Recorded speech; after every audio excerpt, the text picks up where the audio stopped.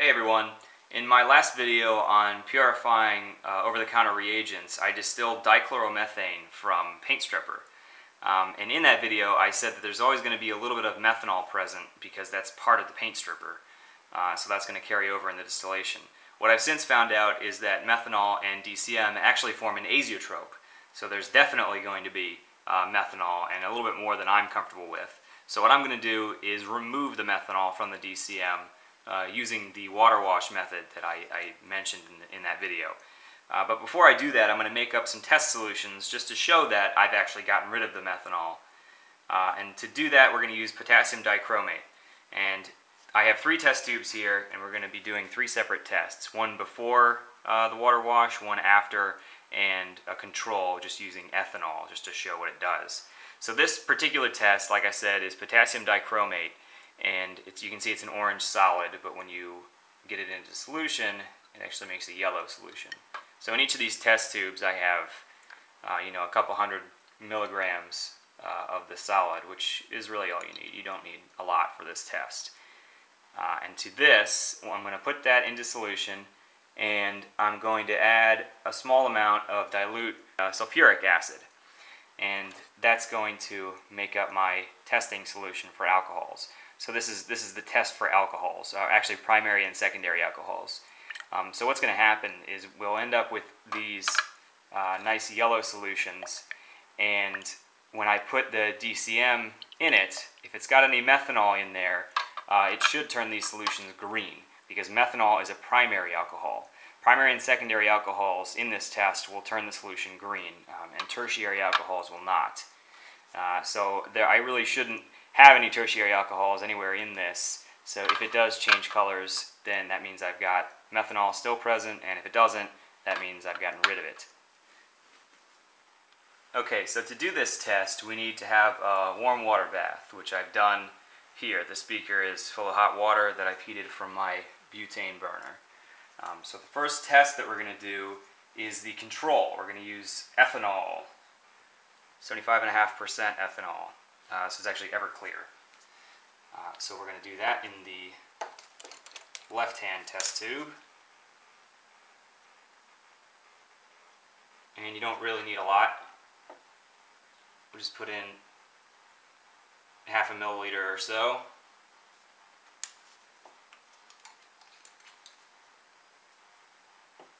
And ethanol is a primary alcohol, so this should change its colors.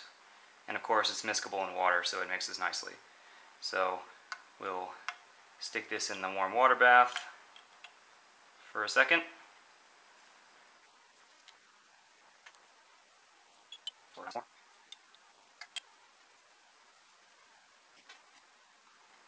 You can see it's already starting to change colors.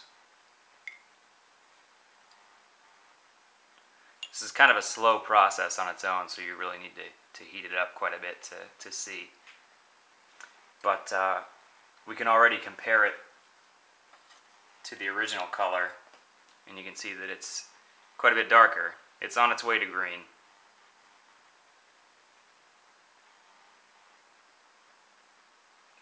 So now we'll perform the same test with some freshly distilled dichloromethane. So again, we're just going to take a small amount of that and add it to the test tube. And this is going to be a little different because dichloromethane does not mix with water.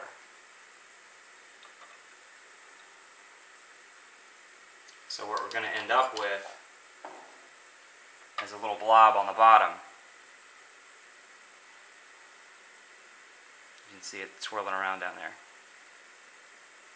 So that complicates things slightly, but the fact that dichloromethane boils at such a low temperature is actually going to help us out here. So as soon as I put it into the hot water bath, we should get some boiling.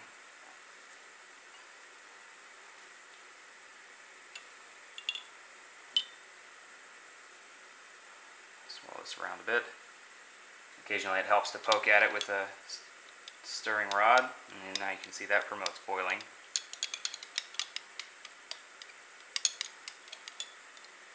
So while the solution's actually boiling, or rather the DCM is actually boiling, but any methanol that it's got in it should stay in there.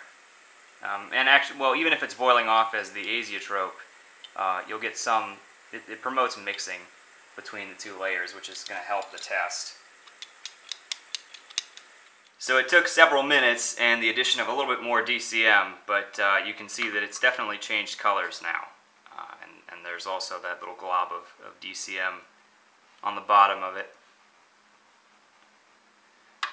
But you can see it's definitely green, especially in comparison to the original solution. And the ethanol one has turned blue, which apparently is what it eventually does. It goes to green and then to blue. So that's pretty clear, I think. So we've got the control ethanol primary alcohol, makes it change colors. The unwashed DCM makes it turn green and eventually blue. And so now we're going to get to the actual purification. Okay, so I've taken my DCM outside. It's in this bottle here. And we're going to put it in this SEP funnel. Everything here has been chilled in the fridge beforehand because DCM has such a high vapor pressure and a low boiling point.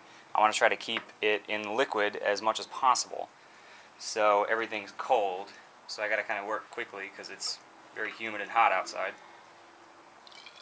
So we're going to pour this into the SEP funnel, and then to that add some cold water.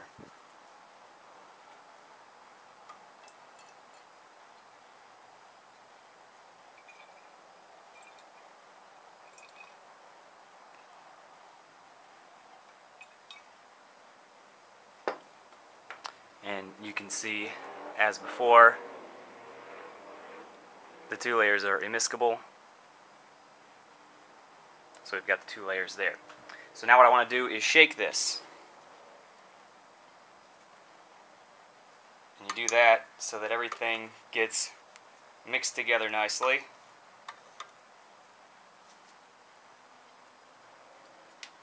And you want to vent very often with this. So I'm going to put the stopper in the top, and because of DCM's volatility, as soon as you start shaking it, you want to vent a lot.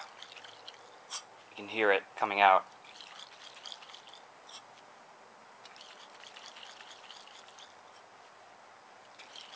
After letting it sit for a few minutes, just to let the layers completely separate, we again have the two layers. You can see the interfaces right about there.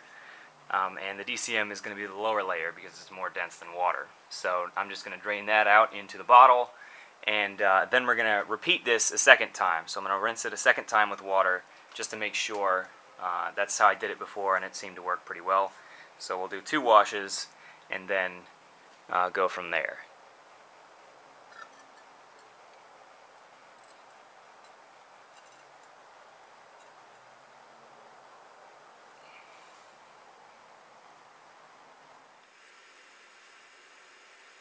Okay, the 2 water washes are complete, and I've got my dichloromethane back in its bottle.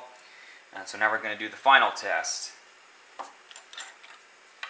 So again, I'll take just half a milliliter or so into a pipette and add it to the testing solution.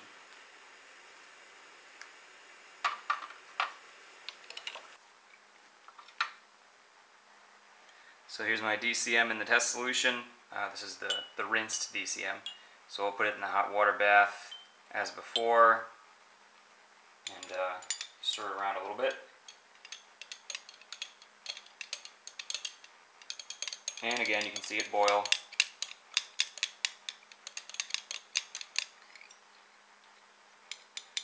So now we're just going to wait 10 minutes or so. We'll give it just to see if it changes colors because the other one was so slow.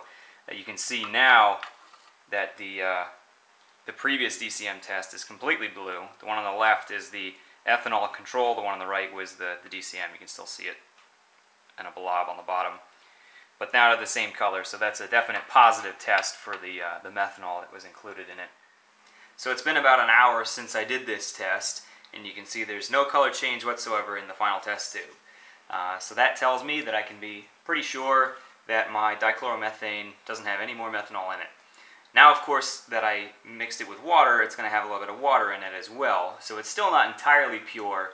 And to get rid of the water, you would need to shake it with a desiccating agent like anhydrous calcium chloride. And then for best results, you'd want to then distill the dichloromethane yet again over calcium chloride. So put some calcium chloride in the pot and distill that. That would remove all the rest of the water. That's not so much a concern for me, so I'm not going to worry about it because that's quite a bit of work. So I wanted to try one more test actually. I kept the rinse water from the purification step, and so I figured I might as well test that for methanol, just to show you for sure that the methanol went into the water. So we'll add some of that to our testing solution.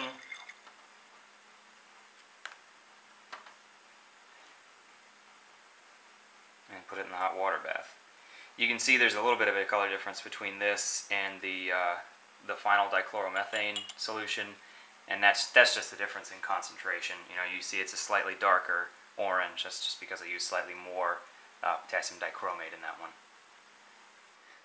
So it's been about 20 minutes, and the color has indeed changed to this greenish color, and that proves that there's methanol in the water, in the wash water.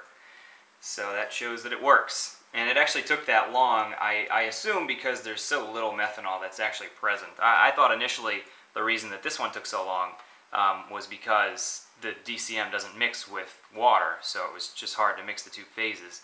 But apparently there's just not a lot of methanol present to begin with. So as a review, on the left we've got ethanol, the control, which changed the color of the solution. Before the water rinse, my dichloromethane, which changed the color because of the presence of methanol. After the water rinse, the dichloromethane has not changed colors, showing that we've gotten rid of the methanol, and the wash water from the rinse showing where the methanol has went. Thanks a lot for watching.